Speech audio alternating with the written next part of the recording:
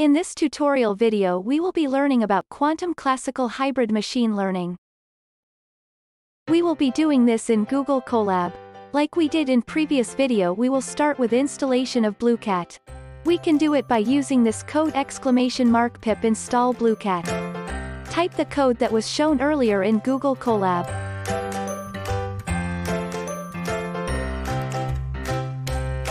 Then click on play button and Blueqat will be installed. Quantum classical hybrid machine learning. Quantum classical hybrid machine learning is a kind of NISQ algorithm for machine learning using a quantum computer. As the name suggests, it uses a quantum computer and a classical computer hybridly. The basic configuration is shown in the figure below.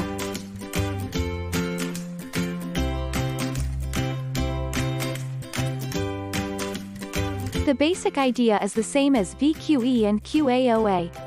The quantum computer and the classical computer are run alternately, and the parameter theta that the quantum circuit has is repeatedly updated to maximize the target quantity. The calculation to find the updated values of parameters is done by the classical computer. Classical computer performs the calculations that are possible with classical calculations, and by keeping the parameters as classical data, the quantum circuit can be initialized and executed repeatedly. This reduces the size of the quantum circuit and makes it suitable for execution on NISQ devices. VQE and QAOA defined a Hamiltonian for the problem, and updated the parameters of the quantum circuit so that the expected value of the Hamiltonian is maximum. In contrast, in quantum classical hybrid machine learning, a loss function that takes the measurement results of the quantum circuit as its argument is defined in the classical computer side. As a post-processing step, the classical computer calculates the output of the loss function and updates the parameters to minimize the loss function. This eliminates the need to define a Hamiltonian and allows us to directly apply the loss function, which is widely used in machine learning. The quantum circuitry that runs in a quantum computer can be divided into three major parts. First, in the data encoding layer, the input data for training is embedded into the quantum circuit.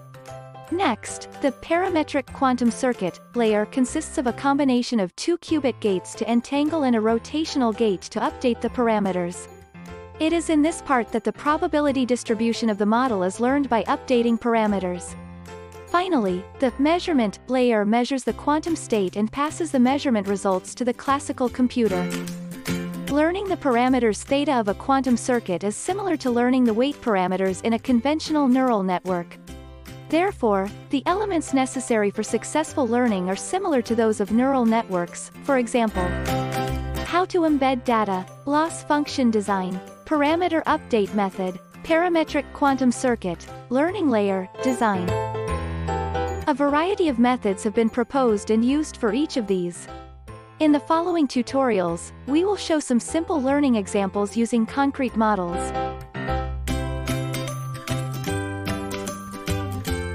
That's all for today. Thank you.